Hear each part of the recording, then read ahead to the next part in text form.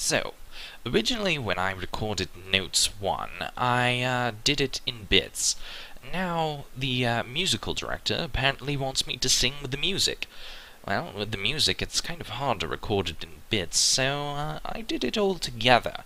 It's going to probably turn out weird, but we'll see what happens. Enjoy, or enjoy an ear bleed, whichever comes first. I don't know.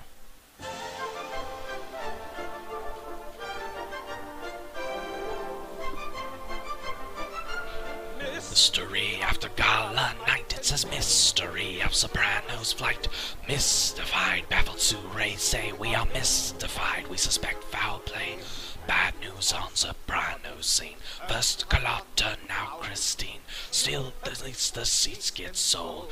Gossip's worth its weight in gold. What a way to run a business. Spare me these unending trials. Half your cast disappears, but the crowd still cheers. Opera, to hell with clock and handle. It's a scandal that'll pack 'em in the eye. Damnable, will they all walk out? This is damnable. Andre, please don't shout, it's publicity. The take is vast publicity. But we have no cast. Andre, have you seen the queue? Oh, it seems you've got one too. Dear Andre, what a charming gala. Christine enjoyed a great success. We were hardly bereft when Carlotta left. Otherwise, the chorus was entrancing, but the dancing was a lamentable mess.